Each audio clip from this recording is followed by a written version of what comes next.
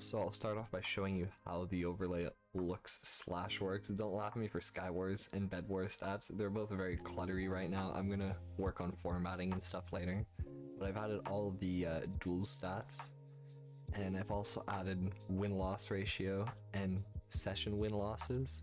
It stays over your game. You can put it anywhere. It's very cool. So let's show you how to install it, yeah? Go to my GitHub link in the description. First thing you're going to want to do is download Python, download the latest version.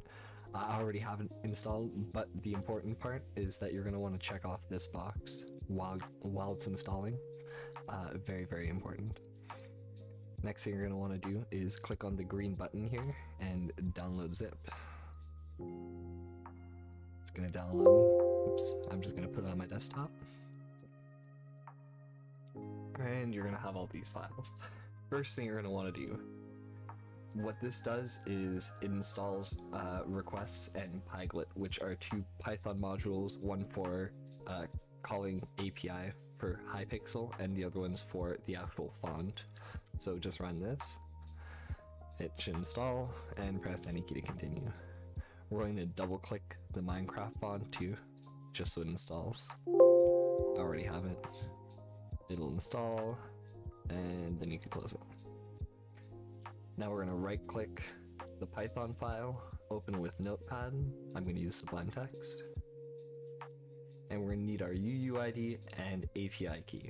To get your UUID, just go to namemc.com, and we're going to search up your IGN. And you're going to want to copy the one with the dashes. We'll just paste it here. Make sure the quotes are still here. Want to paste it in between the quotes. Next is the API key. Go on Hypixel /API new. Copy it and paste it here.